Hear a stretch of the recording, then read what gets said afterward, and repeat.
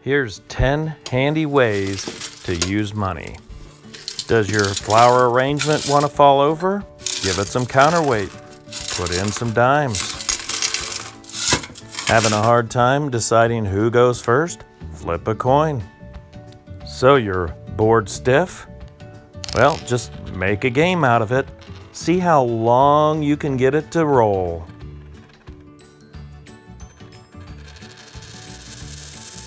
So the saxophone's not quite playing right? Clean up that pad. Not sure if those tires are going to pass inspection? If the tread covers Lincoln's hair, your tires are good. So you have the wrong size wrench, but a pocket of change? No problem. A few coins will take up that gap. And how about those countless times where you don't have any tools at all?